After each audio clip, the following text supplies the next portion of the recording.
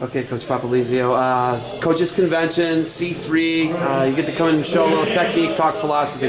What's it like to impart philosophy on people and talk about how you run your system at NC State? Yeah, it's great to get out, share what we're doing here at NC State. Sometimes it's a tricky topic because it's a thing where not everybody might believe in what you're doing or what you're about. And I think that's what makes obviously wrestling and recruiting special, is the kids have the opportunity to go to what they're attracted to. What's in our control is what we do, and I just want to share the word with these guys is what we do at NC State and how we go about things. Might be a little unique, might not be to certain people, but I think it's who we are and what we do, and we just want to educate people on that. You're a super intelligent guy, dresser, obviously. Thanks, I appreciate it. No, it's incredible to see the wheels turn with you and to see how you operate and so you talk to people. That's incredible to me, right? But when I look at what the proof's in the pudding, man. You guys took a trophy back to Raleigh, man. Yeah. It's pretty incredible to me what you're able to do, and how hard is buy-in for you? You got the guys. Tommy Gant's the first buy-in. Yeah. Right. Of old guys who are on the team, right? Yep. He's the last guy that stuck around with you. What's it like recruiting buy-in? What's that like to you? It's that was a huge part of the puzzle, is to go out, create this culture. I was talking to Dresser about it. Obviously, he is doing it again. He did it, and we were just talking about that whole thing, is creating the culture and then reinforcing the culture. And it's a difficult thing to do. It's not easy, and how you go about it, I think, defines a lot of times is how quick your success can happen at the college level. Been fortunate enough to surround myself with great assistants, and then obviously now these guys have gone on and are sticking around in our RTC, and they're great role models that already understand our culture. So it gets contagious. Once you're around an army of people that think and act a certain way, that's what you become. So we want to continue to educate people and bring people in that will be willing to buy in. And it's a little easier to do now because I think people understand what we're trying to accomplish and what we're about.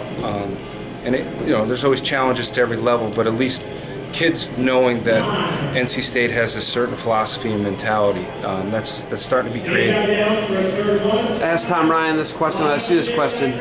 He said Kyle Snyder's non-negotiable. He cannot let that guy leave. Barring the guy just wanting to be home, Yep. He can't change that. But if it's a resource item, he's not letting that guy leave. Correct. Is Nick the same way for you and your RTC? Yeah, I think you look at these guys that are program builders.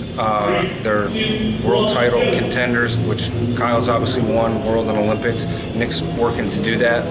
Those guys are extremely important to the recipe for success. And I think those guys are smart enough to know what got them to where they're at, and why would you change a system that's already in play. It's a delicate thing to balance, and if you're in this environment and you've had success, why would you risk leaving it? But at the same time, it's our job as coaches to make sure we take care of these guys and keep elevating their resources and make sure they're happy. And it's a fine balance, because it's a working relationship, and there's a lot of loyalty with certain kids and programs, and that's something we have at NC State. I know at the end of the year, every time people are trying to jockey for position and get certain guys, but I know one thing, in our program, guys are going to find loyalty on both sides of the fence. Mike and Kevin. Yeah. National champ, multi-time All-American, and Kevin. Those guys, those are guys we're talking about. That's RTC guys. Yeah. What do you do with those guys? And is that an all cost? Get those guys, keep those guys? Yeah, if someone does right for our program, we're going to do what we need to do to keep them around. And those guys have that mentality and philosophy, and we want to make sure we take care of those guys. But yeah, it was a lot of work this offseason to put up a fence and say these guys aren't leaving. I mean, at the end of the day, I want to make a statement and let people know that if you're going to come and try to get somebody from NC State, it's going to take them a lot.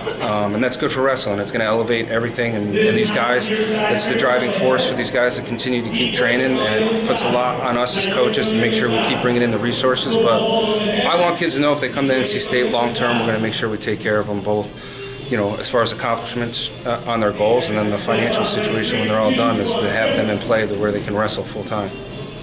Two guys coming back for you. A guy took third as a freshman, a guy who was a runner-up as a freshman. Yeah. Incredible, Don't forget Jordan Oliver plays. He's there too. You guys are it's incredible what you have coming back. How do you up the ante and go third, second, first? How do you keep going? New territory. So for me, it's something new. I'm going to embrace it. It's a challenge. The year that we finished 11th, we wanted to do better. and we learned as coaches, and we grew, and we implemented some things. And I think that's part of becoming a great coach, is how you evolve from the mistakes that you made and become better, and your athletes understand why you're doing certain things. So it's a lot of communication. Staying the course of what got you there. I think if you look at great programs, they all have something that they keep doing over and over, and they add to it, and that's something we're trying to do as well. But at the end of the day, the people that need to believe are the people in our room, and they do, and that's what all I'm worried about, is the guys know that they can put themselves in position to win individual and team titles. We're here in Florida. A lot of these people take some time in recreation with their family. Do you ever take any time off? I've never seen it, man. Yeah, I go work out. That's what I thought. Us, and I are going to go right after this. We're going to go get a workout and see who can out-train who. Oh my God! Do you relax at all, man? It's relaxing. Did you get on the beach at all? I have not yet, but it's all right. We're here. Are you gonna do that? We'll work. There's another time to hit the beach. I don't know. We might get out to a pool for a little bit. We'll see. All right, what's next for you guys? You going to Budapest? I just booked my ticket. I'll be out there for, I think, 5 days. So we have 2 guys, obviously, that are going UW23 as well. So it's balancing that with some visits that we got set up. It's, going out to the World Championship, supporting Nick. So we're kind of all over the place. We just finished up. We do need to add a recruiting calendar into NCAA wrestling, so we can actually, like you talked about, take some time to regroup. But in the meantime, we got to balance. I don't think you have that in you at all. I don't think there's any regrouping in you, man. Yeah, a little training. That's how you get your mind right again. I don't know. There's a way to relax in that. And what do you guys start off with? What's the first thing for NC State, like, as far as schedule? Are you doing Italy again, by the way? Not Italy. I'm working with my brother right now for not this coming year, but the following year. We're going to try to do another unique event to keep things. So internationally, to go out and compete, I think it's every 5 years you're allowed to leave the country. NCAA rules. Really a rule? It's a rule. I've never heard of that. Well, you'll notice other teams, other sports, I think it's 5 years. It might be 4 somewhere. But I know compliance-wise, you're only allowed to leave the country and do that so many years. So we have to get creative, and we're going to find another place to do something. Hawaii. There you go. I did that event. I actually did that event. Yeah, it was great. Good. We need that. Our sport needs to keep evolving and be mainstream and be some kind of story to it. And our Italy trip did that, and it also gave our guys an unbelievable experience that they can look back 20 years from now and have something to talk about. All right. You got to go work out or go spread the word. I don't know. Go keep not resting. You got anything else for me? No, appreciate everything. Thanks. Hey, thanks for the time. Good luck to you guys moving forward. Thank you.